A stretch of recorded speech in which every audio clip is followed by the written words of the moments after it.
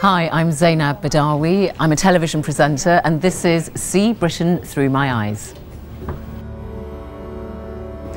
I was born in Sudan at the time when the British were in power there.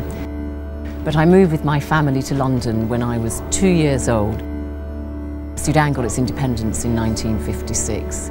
My father had been involved in pre-independence politics and he ceased to be in politics and he moved into journalism. But by about 62, 63, it was quite difficult for my father to stay in the country. There'd been a military dictatorship a few years earlier. So he came ahead of the family and in fact he got a job with the BBC Arabic service at Bush House.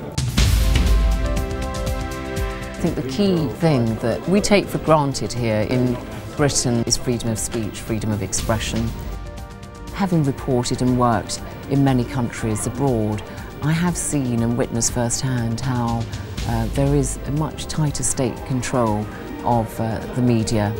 People aren't often given a true or balanced or accurate picture of what's actually going on. As we speak, there are people languishing in jail because they dared to speak out. I just stand on the steps there and I do a trail. Obviously democracy here is an old, robust one. You can vote a government in, you can vote a government out. And so I suppose my background means that I don't take this liberty for granted, and I believe it is a real cornerstone of democracy. We ready? Okay. How soon will debt-ridden Greece get the financial rescue package it's demanding? My news programme, World News Today, it's an evening programme that goes out in Britain on BBC4 television at 7 p.m. and it goes out on our international channel, BBC World News. We reach something like 250 million households. The outright winner in Sudan's landmark elections, the opposition say it's fraudulent. How will he I'll do it again, actually. Too long.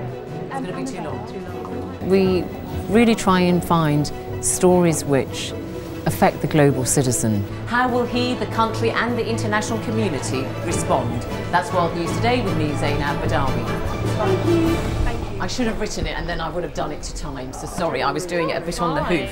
I know it's cliche to say, but it is true that globalisation means everybody's lives are very interlinked. We saw that with the financial crisis. Aaron, can I just borrow you for a sec?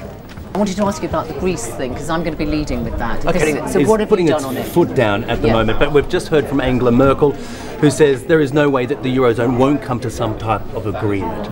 I mean, in the old days we used to say foreign news and domestic news, and now actually it sounds a bit odd if we say foreign news and British news, because the two live off each other. They're almost one and the same. Tools of the trade.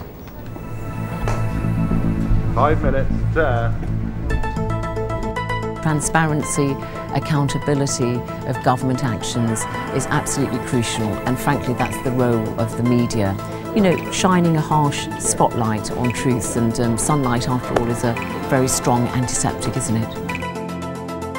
2 minutes to air. All right, Ed, yeah, I'm ready to rehearse when you are. This is BBC World News Today with me, Zeinab Badawi. Europe bickers over the Greek bailout.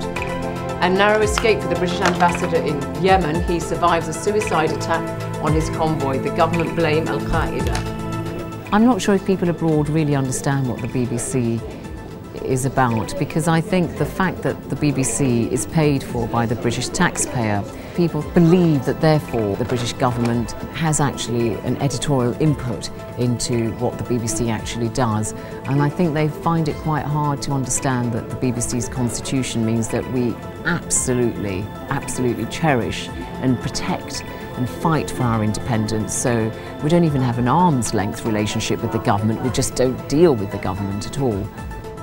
And you can see that you have the authentic pronunciation for Al-Qaeda, because of course my family speak Arabic. Al-Qaeda. It's not easy to say even in Arabic.